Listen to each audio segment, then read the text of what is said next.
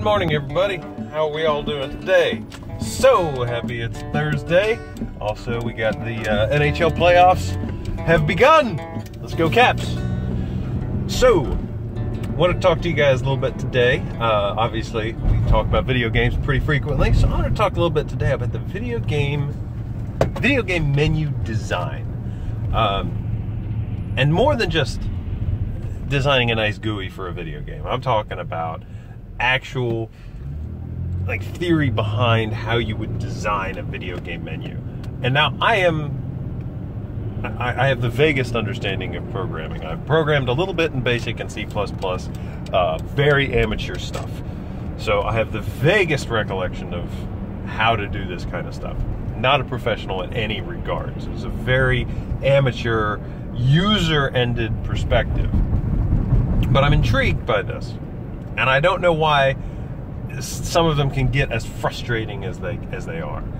The biggest thing for me, and I'm talking menus now, menus should be able to control entire aspects of the way that the game is played. And the biggest thing that frustrates me, especially about older games where I can probably understand the limitations, the game from hardware limitations, but it would be that I'm playing a game and there's multiple people who I'm playing the game with. I'm either in college and my roommates are playing also, or I got brothers and sisters, and the load screen just shows you every single save file that there is.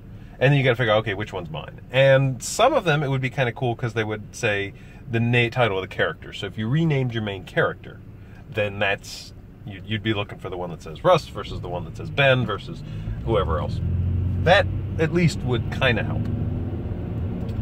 But I don't understand why we don't just have profiles. And especially when you start getting into unlockable achievements, the very first thing the game should ask you is, what's your profile? All right.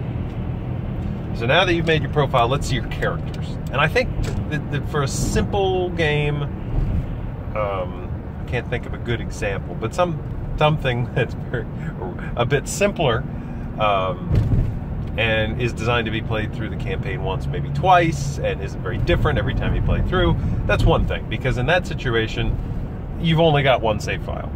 But for something that's quite a bit more complicated, like Gauntlet Dark Legacy, or the one I was thinking of was Champions of Norath, that can get very complicated because you're designed to play through multiple times and pick up different characters, and every time you play through, each character, the way it's played through, it affects something else.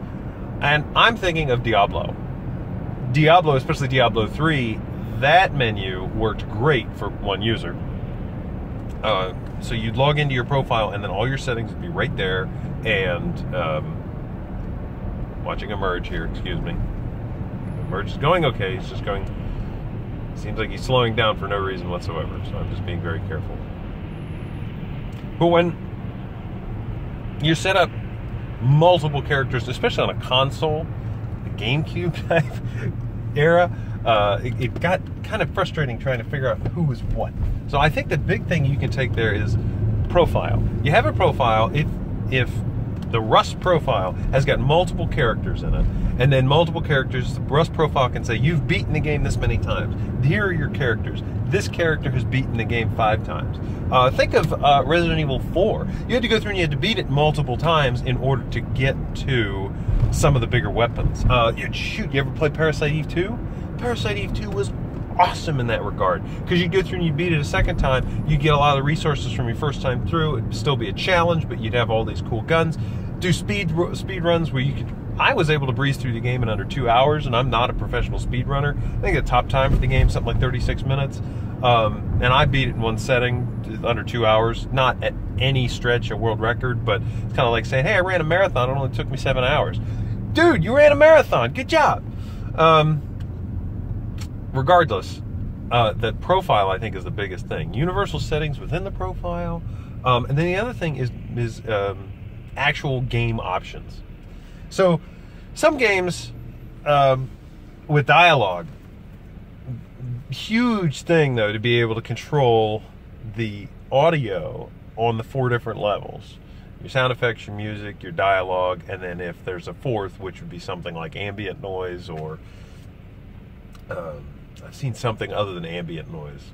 It allows you to control all 4 independently. That's huge. controls. Controls are tricky because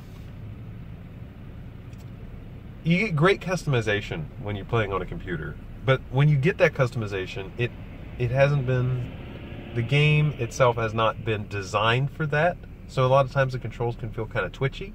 And then you get a game like Dead Space, which there's 1,000 things you can do. You need 1,000,000 buttons in order to do this. I want them to design it for me. I want them to engineer the best way to do this. Because then I'm trying to hit this button and this button and this button all at the same time so that I can stasis, run, and stomp.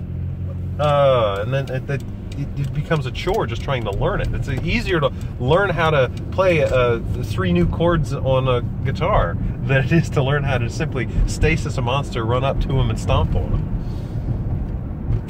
So control, I don't have an answer for you there. Control can just be frustrating, but you definitely need to have options for control and to be able to save that on your profile, because very frustrating when you're trying to play a game and then you have to switch controls around for some reason, then you try to switch them back. Profile is important, to say the least. So if you can just organize everything around the profile, I think we'll be in much better shape. And I think a lot of games are starting to do this now.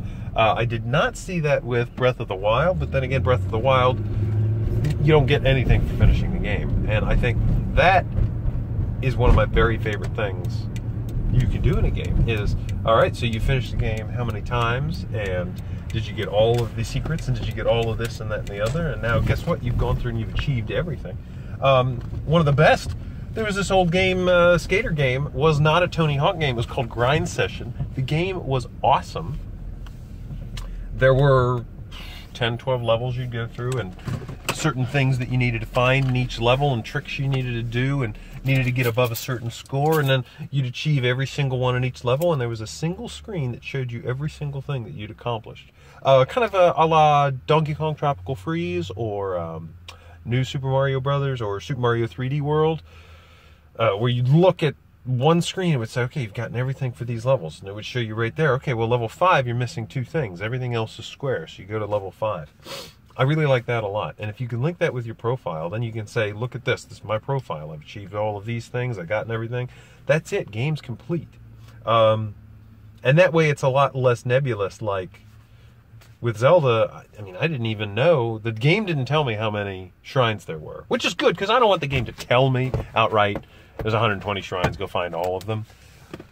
But when you finish the game, I would expect it to say, great, you finished the campaign. Here's all these other things that you can do. There's still shrines that need to be found, but the power of the spirit orbs, you could, you know, give me a reason to run through and get them again. I go back to Resident Evil 4 and 5. Resident Evil 4 and 5 and Parasite Eve 2 were awesome because you go through the game again on a different difficulty level, achieving new things, getting more money, getting new weapons. And you get these giant weapons, you can just absolutely plow through some of these enemies. The bounty mode in Parasite Eve 2 is awesome because it kind of focused you on your job is to now go through and get the biggest and baddest weapons and just blow through these enemies. And you had this one absurdly, ridiculously large Gatling gun, 200 rounds, and you just sit there plowing away at an enemy, and before they could even touch you, you'd already hit them with 50 rounds, and they were toast. It was a lot of fun playing that way. Regardless, what are some video games that you like the menu design on, and kind of the layout of the GUI and the way that it integrated into the game? I've already told you mine. Grind Session and Diablo 3 were my favorites. Love those a lot. But then get frustrated with some other ones. And do you think it's getting better? And what's the future hold for this kind of stuff? Is it going to be your online content? You pop the game in, you log into your account, everything's right there, a la Steam with the cloud-based, or Xbox. I'm sure PlayStation has it too. I haven't owned a PlayStation since PlayStation 2, so I can't speak to that. But I want to hear what you say. And